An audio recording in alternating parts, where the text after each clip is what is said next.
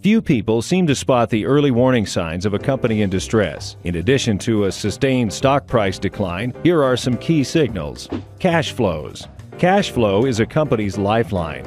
Long periods of time where cash payments exceed a company's cash receipts could be a sign that the warehouse is full of product that isn't selling, or too much cash is being spent on unnecessary expenditures.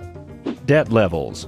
High interest repayments hurt cash flow, which can place pressure on distressed companies. A high total debt-to-equity ratio generally means higher risk of a company failing. When corporate debt levels are above those of the company's peers and exceeding its own historical amounts, the company might face liquidity problems in the near future.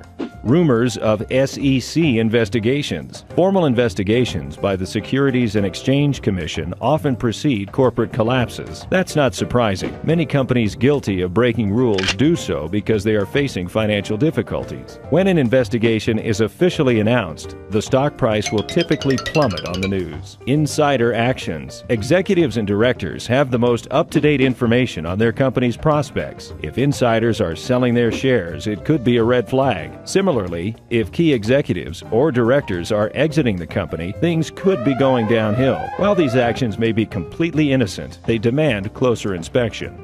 Knowing the difference between a company on the verge of collapse and one that's undervalued isn't always easy. However, by digging into a company's activities and financial statements, even the average investor can identify potential problems.